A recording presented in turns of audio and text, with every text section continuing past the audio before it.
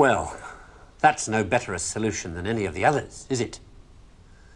So, in the end, have we learned anything from this look at why the world turned out the way it did that's of any use to us in our future? Something, I think. That the key to why things change is the key to everything. How easy is it for knowledge to spread? And that in the past, the people who made change happen were the people who had that knowledge, whether they were craftsmen or kings. Today, the people who make things change, the people who have that knowledge, are the scientists and the technologists who are the true driving force of humanity. And before you say, what about the Beethovens and the Michelangelos? Let me suggest something with which you may disagree violently. That at best, the products of human emotion, art, philosophy, politics, music, literature, are interpretations of the world that tell you more about the guy who's talking than about the world he's talking about. Second-hand views of the world, made third-hand by your interpretation of them. Things like that, as opposed to this. Know what it is? It's a bunch of amino acids, the stuff that goes to build up a worm or a geranium or you. This stuff's easier to take, isn't it?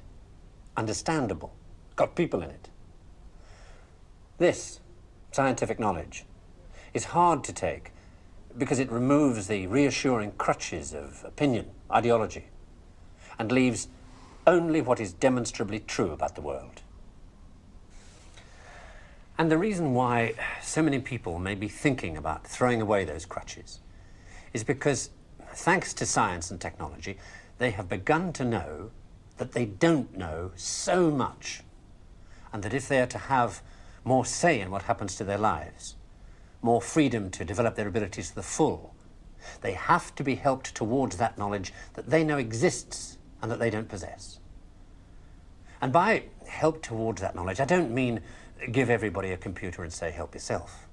Where would you even start? No, I mean trying to find ways to translate the knowledge, to teach us to ask the right questions.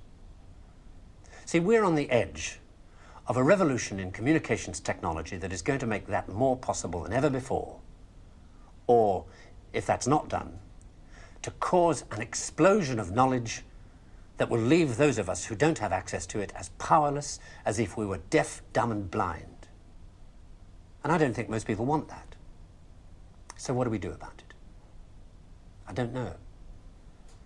But maybe a good start would be to recognize within yourself the ability to understand anything, because that ability is there, as long as it's explained clearly enough. And then go and ask for explanations. And if you're thinking right now, what do I ask for? Ask yourself if there's anything in your life that you want changed. That's where to start.